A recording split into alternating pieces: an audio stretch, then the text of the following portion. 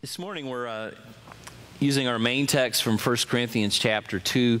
I know you see that there in your bulletin. If you brought your Bible, you can turn to that this morning. I was thinking this week I preached my first sermon at a youth night in my home church, the Fairdale Christian Church, and I was 15. And I think in a moment of weakness, I said I would do it, and I just remember after that thinking, what in the world have you done? I was one of those that always sat in the back of the classroom, hiding behind somebody when the teacher was asking a question, because I just knew she was going to call on me and I was going to give a stupid answer and everybody else in the class was going to laugh. So I was kind of one of those kids, couldn't imagine ever wanting to stand in front of a group and say anything. So anyway, I said I'd do it. My dad came to my rescue, and we sat down together and started working.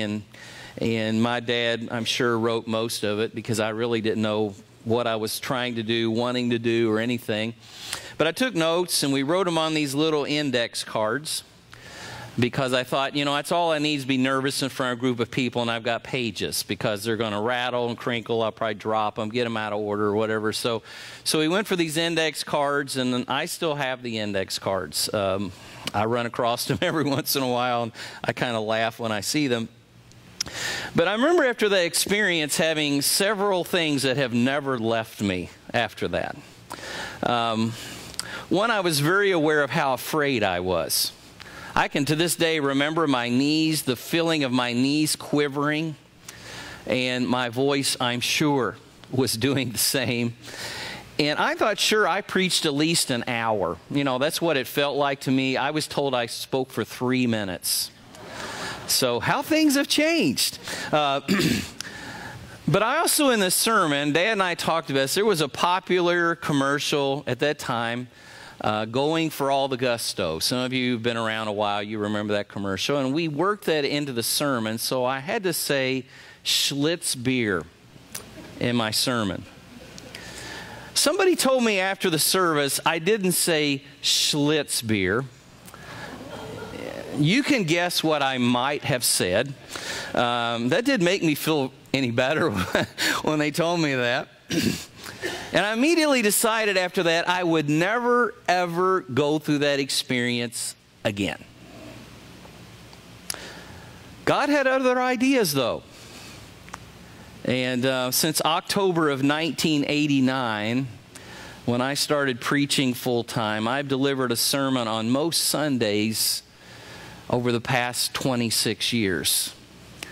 I don't know exactly how many sermons that is. I kind of did a rough math thing, and it was over 1,100 sermons that I have preached. And thinking about that kind of made me think about how it feels to stand here in front of you most every week. And I always have the same feeling when I'm preparing to come up here, and that is how humbling this is. Because I stand before you as someone sharing who is very aware of, I'm aware of my weaknesses, my flaws, my sins, my character defects. And it's so easy to stand here, and even before I get here, and think, who am I to stand in front of a group of people and tell them anything? And it's an incredibly humbling experience. You know, I know on my own, I'm not some great source of wisdom and guidance. It's, you know, I don't sit down and speak, and, you know, and it's like those E.F. Hutton commercials, you know, everything's quiet, waiting for those words to flow. You know, I'm not one of those kind of people. A lot of the time, I'm not even sure what to say to people when they come to me. But I'm very grateful that I've never had to walk up here by myself.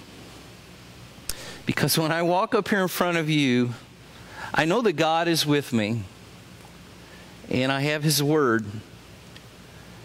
And I would not do this if it were not for that assurance. I would not do it. So far in this series, we've been talking about the Bible. We've talked about its reliability. We've talked about that it can be trusted, regardless of what anyone else may tell you out there. it's reliable. It will stand up to the test. People just need to read it, give it a chance. And as Tom shared with us last week, this book has an amazing ability to transform us. I feel it in my own life. I'm sure some of you have felt the same, and you have watched this occur in other people's lives, and you're still praying for that word to continue to move in the lives of people you love as you pray for that word to change you as well. When I come up here to speak, I come with a full confidence that there is power in God's word, not in mine. But I realize I don't come up here alone. I have an unseen partner that helps bring the word of life to each of you in the way that it needs to be applied. He comes to convict us and to teach us and to correct us and to rebuke us and to train us. Some of you may be thinking, well, that's great, you got this unseen helper, but evidently he's missed my life because when I open the Bible, I don't understand a lot of what I read. In fact, a lot of it's dry and boring, and I just don't get anywhere with it, so I need you to send that helper my way. I say this, I'm not talking about any of you, but some people choose not to believe in the Bible. There's people that aren't going to understand something because they don't want to. You know, I was hearing about a businessman on a flight, and he was looking at a woman across the aisle, and she had open in her lap a Bible, and she was reading it. I mean, you know, she was obviously, it wasn't just open, and she was reading it, and he noticed that she was doing that, and after a while, he leaned over to her, and he says, "You don't believe that stuff in there, do you?" And she looked over at him, and she said, "Well, yes, I do. It's the Bible." And he kind of chuckled, and he said, "Really? You're going to sit there and tell me you believe what's in there is true?" And she said, "Of course, it's the Word of God." And then he said, well, how about that guy in the Bible that the big fish swallowed? She said, "You mean Jonah?" "Yeah, I believe that. It's in the Bible." He's like, well, how did this guy survive in the stomach of that fish? I mean, for however long it was, I mean, how did he live in there? She said, "Well, I don't know. I guess I'll find out when I get to heaven. I'll ask him." And then the guy said, "Well, what if he's not in heaven?" She said, "Well, then you can ask him."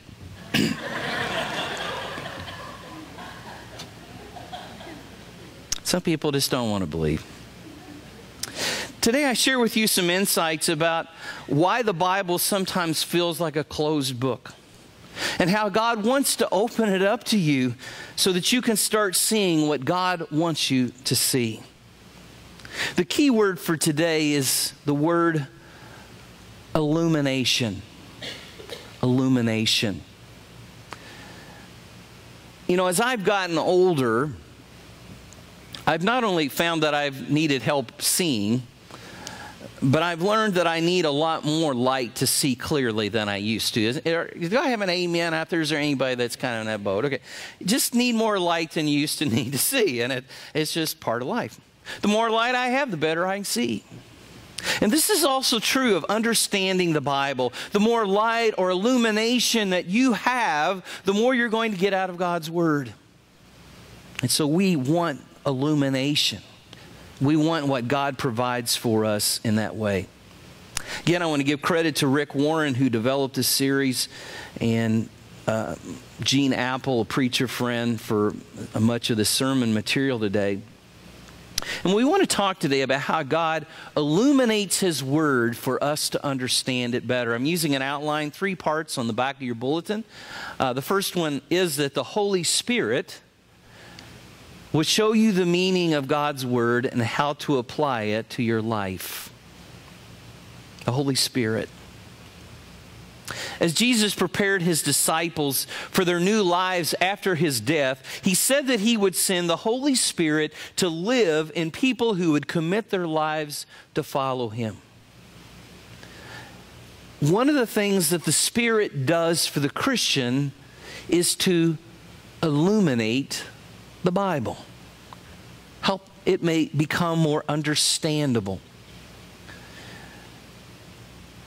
To help us see things that we wouldn't see otherwise. And this doesn't mean that you become a Christian and God's Spirit comes to live in you and you're going to open the book of Ezekiel and Daniel and Revelation and immediately you're going to understand everything about it. That's not what we're talking about, because God's process is much different. God helps you to understand what you need right then, if you're open to His Spirit. And those who don't have the Holy Spirit living in them miss a lot of biblical truth. You know, like a lot of you, I have a smartphone. It's really smarter than I am by a long shot. But I like having a smartphone. I like to be able to look up weather forecasts and know what the day is kind of going to look like. I like to be able to go there and find my sports scores for my favorite teams. You know, I like to, I could watch this afternoon and evening's football games on it if I wanted to. And I can email or text with people in another state or another country. And there are thousands of applications that you can use on a smartphone.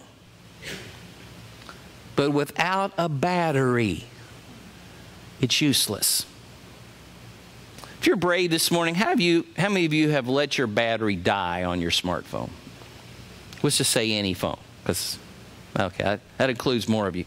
That's a terrible feeling. Now, if you really depend on this thing and you actually let it get down that far, you feel like you've been disconnected from, like, life.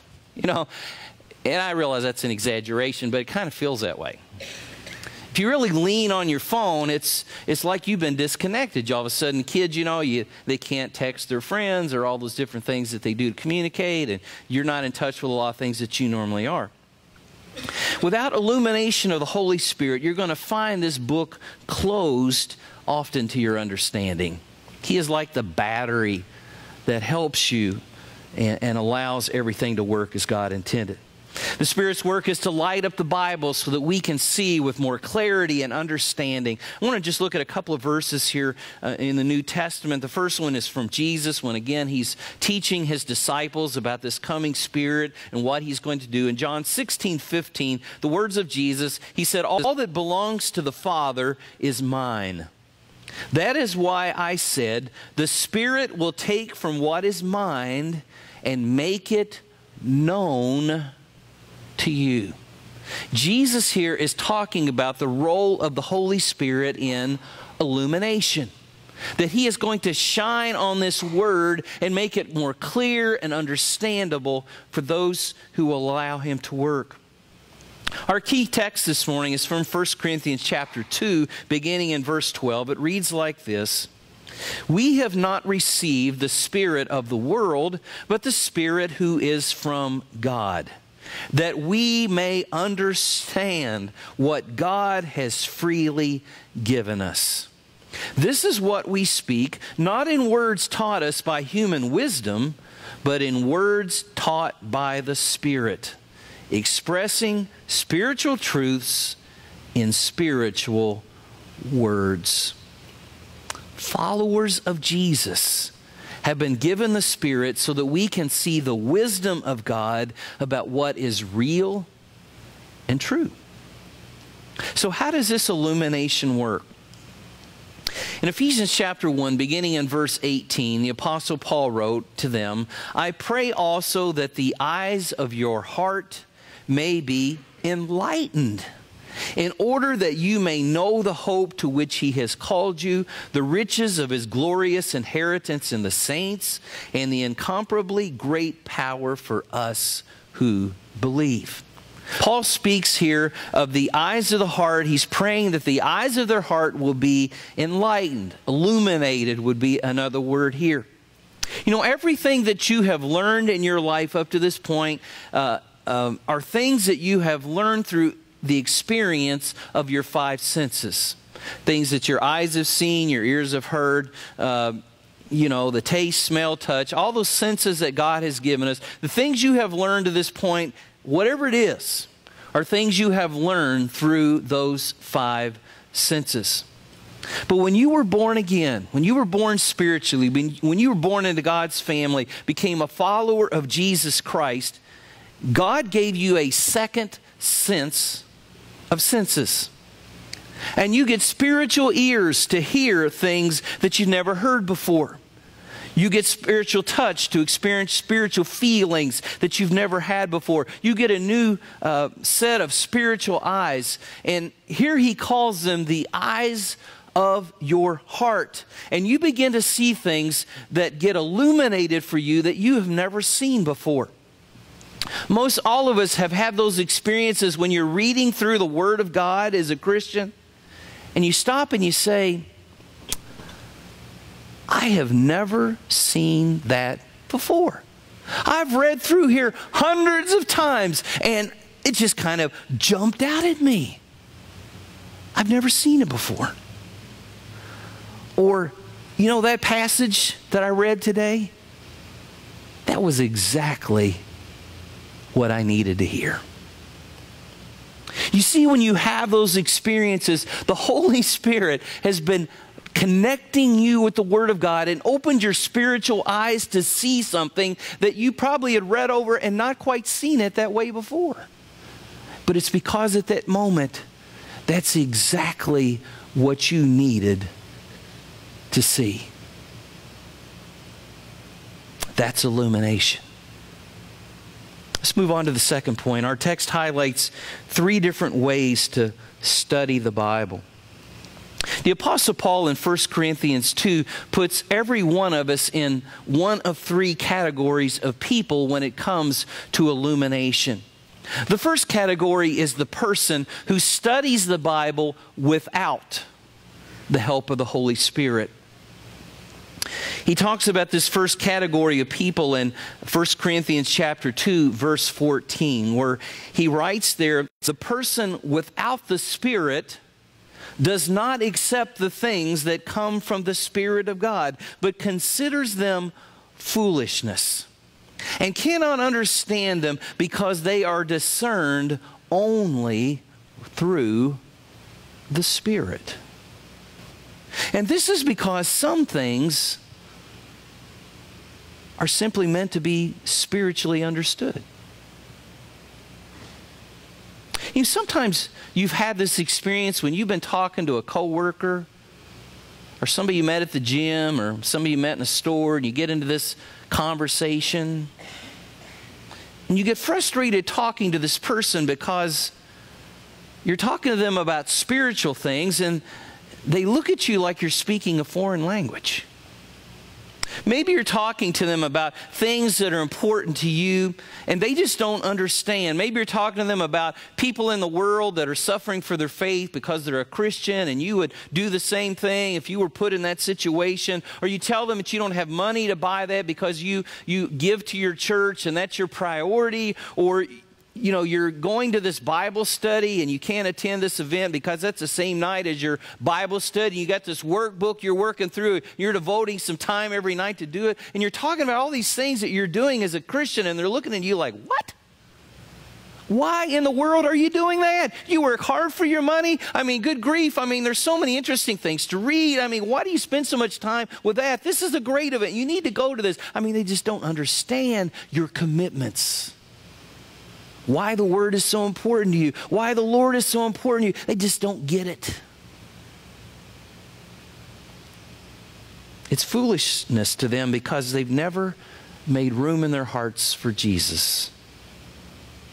And this is the largest group of human beings on the planet. You know, there are a lot of people that are far from God that are very smart and educated and intelligent and cultured people, but they live without the Spirit, and there are things in this book that will never make sense to them apart from the illumination provided by the Holy Spirit that they couldn't care less about. The second category of people who come to the Word are those who come with the Holy Spirit living in them, followers of Christ. 1 Corinthians 2, beginning in verse 15, Paul continues. He says, the person with the Spirit makes judgments about all things. But such a person is not subject to merely human judgments. For who has known the mind of the Lord so as to instruct him? But we have the mind of Christ. Has that verse ever really settled on your understanding? But we have the mind of Christ. Wow. If that didn't blow every door off you have, I don't know what would. You and I, as followers of Christ, the Holy Spirit dwelling in us, have the mind of Christ. Now, the sad part is, we don't exercise the mind of Christ. We're too busy going to our own opinions, or we listen to somebody in the news, or we don't read the Bible much, so our opinions are very slanted by what we hear other people say and what we think, and we just kind of ignore the mind of Christ that has been given to us, and that is to our shame, and should be a point of great regret in your life and mine. Because you and I have a wisdom that has been given to us through the mind of Christ. And this wonderful word that can guide our careers, our relationship to our families, our marriages, our dating, our sexuality, our finances. You fill in the blank because you have the wisdom of God available to you, the mind of Christ, to guide you in every area of life. Bet you never thought about that before, have you? There's a third category of those who come to the Word, and these are followers of Jesus who live with worldly immaturity. There are people who make a public commitment to Jesus. They do everything they're supposed to say, but where do things go from there? Paul goes on in 1 Corinthians chapter 3, beginning in verse 1, speaking again to Christians, because he says, brothers and sisters, we're speaking to Christians. Brothers and sisters, I could not address you as people who live by the Spirit, but as people who are still worldly, mere infants in Christ. I gave you milk, not solid food, for you were not ready for it. Indeed, you're still not ready. You're still worldly. For since there is jealousy and quarreling among you, are you not worldly? Are you not acting like mere humans? You know, Paul's not saying here that there's anything wrong with being a spiritual infant. I mean, we all start there. You know, that's expected. When you're new in the body of Christ, when you make that commitment, you're reborn in Him, you're going to begin as an infant in the faith, and that's where everyone begins. But the process is, as a child continues to grow up, so do we spiritually. And Paul is so disappointed as he writes these words to this church that he had spent time with years back, teaching, modeling for them. But he continues to hear that the people, so many of the people in his church, were still spiritual infants. He's saying when you became a Christian, you were a baby in Christ. That's okay. But years have passed from now, since then, and you're still babies. And that's not okay. Because you have the Spirit to illuminate the Word for you, and God has given you the mind of Christ, you should not be where you are. Paul was so disappointed. And he's writing this letter to push them out of this place that they are to the place that God wants them to be. I want to close today with 3 questions to measure your spiritual maturity. These are questions that I think are serious. They're questions that are good evaluation questions. They're powerful. They tell us a lot about where we are. The first question is, have I spiritually matured through the years since I first gave my life to Christ? Have I spiritually matured through the years since I gave my life to Christ? As Paul writes, the fact that many of these Christians in Corinth were still spiritually immature years later, after all of this great teaching, that they were immature and selfish and worldly, tells me that the passing of time is no guarantee of spiritual maturity. It's very possible to grow old in Christ and never really grow up in Christ. And that's what Paul is saying to these Christians in Corinth. And there are things that we can ask ourselves to say, hey, where am I at with spiritual maturity? For instance, the fruit of the Spirit. Galatians chapter 5, 6. The fruit of the Spirit, love, joy, peace, patience, kindness, goodness, gentleness, self-control. How are you in those things? Are you at a better place than you were 3 years ago, last year, 5 years ago? Is this fruit of the Spirit more evident in your life today, in all facets, than it was at some point you checked in the past? Is your time in prayer and your Bible time invigorating and real? Are you plugging in? Do you feel the Spirit moving through the Word? Do you have a better sense of the gifts that God has given to you and who He's made you to be? Are you committed to using those gifts for His glory? Are you just kind of sitting on them for whatever? Have I spiritually matured through the years since I first gave my life to Christ? Second question. Has my Bible knowledge changed the way I live? Has my Bible knowledge changed the way I live? Just as the passing of time won't automatically mark your life with maturity, neither will the gaining of Bible knowledge alone. But often we think it does. We think if somebody really knows the Bible, he or she is a spiritual giant. I mean, if they know the book of the Bible in order, and somebody brings up something and they'll point to a verse in the Bible and quote it or actually read it, or they have some insights on some things that we find very difficult to understand, we kind of look at them and think, whoa, that person's a spiritual giant. Don't want to get in a deep conversation with them. They might ask me a hard question. But I don't know about your experience, but mine is, just because somebody knows a lot about the Bible doesn't necessarily mean they live it. You know, many followers of Jesus know what the Bible says about forgiving those who have hurt you. And yet some of the meanest, most bitter, most unforgiving people I've ever met in my life are followers of Jesus. It should not be. Many followers of Jesus know what the Word says about putting God first in your finances, honoring Him with a tithe of your first fruits, and being good managers of all that we receive.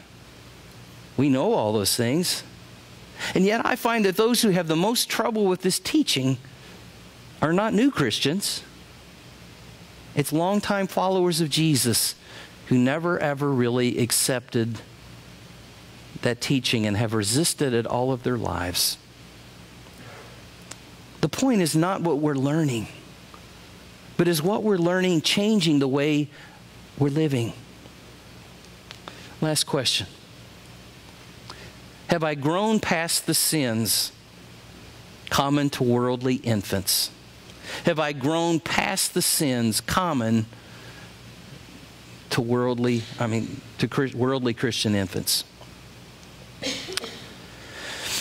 Paul lists 3 sins in verse 3 that if a Christian is struggling with these, it's a sign of very little progress spiritually in your life. Verse 3 says, you are still worldly, for since there is jealousy and quarreling among you, are you not worldly? Are you not acting like mere humans?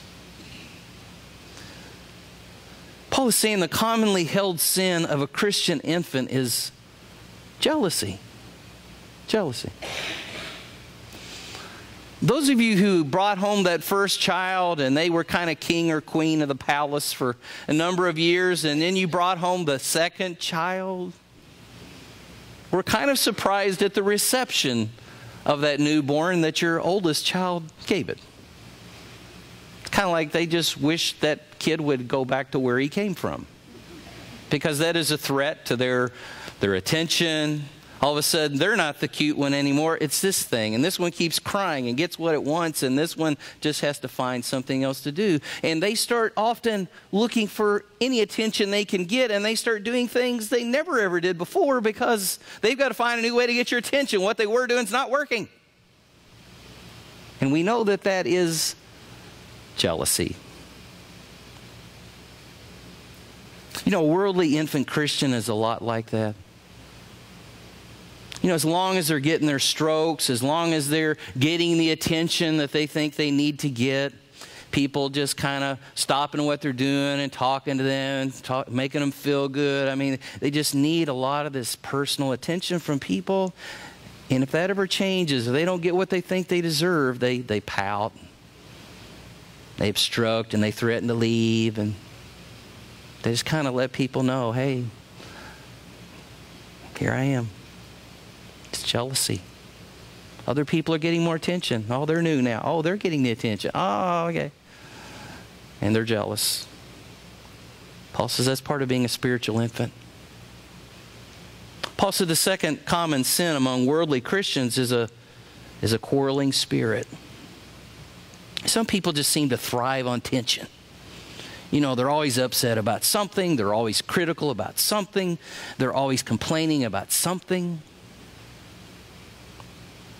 You know what jealousy and a quarreling spirit can do to a church?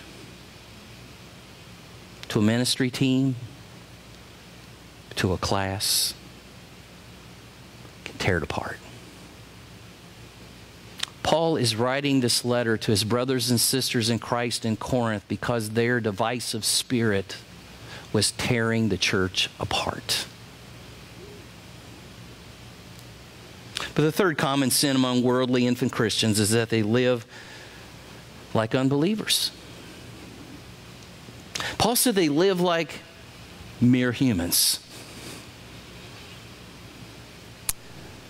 And Paul is saying here they had the illuminating work of the Holy Spirit. They could have the mind of Christ, but they chose to live like everyone else. They had the Holy Spirit, but they were living like they were no different than anyone else. Romans 6:2, he wrote, we are those who have died to sin. How can we live in it any longer? Paul is saying you died to sin. It doesn't have to keep happening in your life. Christ has opened the shackles of that sin and set you free. You are not attached to this anymore. You have died to that sin. You made that commitment. You've moved on to better things, newer things. And you can't keep going back to that. You have the power to live differently now. But a lot of them weren't. They were just living like everybody else. Put a Christian and somebody else together and people couldn't tell any difference. Paul's saying it shouldn't be that way. And it's just a sign of spiritual immaturity. My prayers today is that God, through His Spirit, will show you what He wants you to see in whatever has been shared today. And I want you to take advantage of what God will give you as a child of His. He wants to give you forgiveness and His Spirit to illuminate your life so that you can live in what is real and true. You can understand the Bible. You can have the mind of Christ. But we need to die to some things that the Bible calls sin. Sometimes we're not progressing because we're harboring sin. We're doing those little things on the side we think nobody knows, and we're doing such a great job of hiding it, or our attitudes are really poor. We might look good in public, but boy, underneath, we're just grinding away. And in reality, a lot of times we're still on the throne, and we just kind of want God to come along when we need help, but we're still on the throne, and we don't understand that all those things are obstructions to the Spirit working in our lives, illuminating, convicting, teaching, correcting, rebuking. We need to leave spiritual infancy behind and let the Holy Spirit show you the meaning of God's Word so that you can apply it to your life. And I'm sorry, it's a slow process. You know, all of us want the instant pill. But God doesn't work that way, because He knows you and I can't handle it. And part of our teaching and our growing in this word is experiencing life hard, difficult, easy, fun, awful. At the same time we're reading, and that word continues to prove itself to us that it's alive. And the Holy Spirit is applying to our lives what we need, giving us what we're going to need in the immediate future and the present, because there's some life that we're to impact for Him. And I'm sorry it's slow, but please let the Holy Spirit help you. Ask Him to help you. You know, we're in such a neat position that we can talk to the author of this book while we're reading it, and He'll help us understand it. What book can you say that about? And a lot of times we just need to say, God, I'm getting ready to read the Bible. You know, I don't understand everything I read. Please help me understand what you want me to understand today. Lord, open my heart, my spirit, my mind. Help those distractions to go away. And help me to sift from this, Father, what you want me to have. Please. I guarantee He'll do it. Let's pray.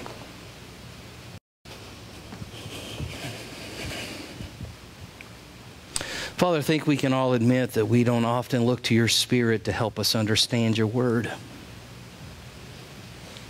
We just use our own resources, and they're so inadequate. And we're just missing out on so much. We're not seeing what you want us to see, because we're not even often looking. I think every times we get to open our Bibles here and in our Bible school classes and our messages and some Bible studies through the week, but dear God, on our own, we're not doing anything really. But Lord, just help us to understand what this word is. It's a living word. And you'll continue to prove that to us as we look to you with open hearts and minds and trusting in your Spirit and asking to understand, to see what you want us to see. Father, you'll do it. You're faithful. You want us to understand what's important to us, what's truly important. Lord, help us. In the name of Jesus, we pray. Amen. One of the first steps in being able to understand the Bible is to become a follower of Jesus, and maybe some of you have never really given your lives to Him. To come up and say, hey, my life's a mess and I need help. Because that's the same way all of us came to Christ. We got to the point we could admit our life was a mess. And we need somebody to clean up that mess, and that's Jesus Christ. It was His perfect life and His blood on the cross that cleanses us of all of our sin when we turn to Him.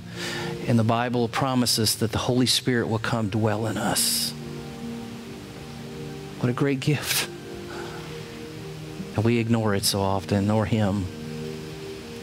Let's stop doing that. The rest of us are followers of Christ. Maybe we need a church home, and we've been coming here a while. We'd love to have you as part of the family here. Come and help us grow. And I know God will work through you to help us, and vice versa. That's His intent. And please help us if we're not doing a good enough job of that, because we need you. Whatever decision, publicly, I'll be here to greet you in their service. I'll also be at one of the back tables. Several of our elders and staff will be back there as well. We're happy to speak to you, pray with you, whatever you would like to help share with us today. We'd be glad to help you. But let's worship together in this song and make any decisions that we need to make for Christ as we stand together today.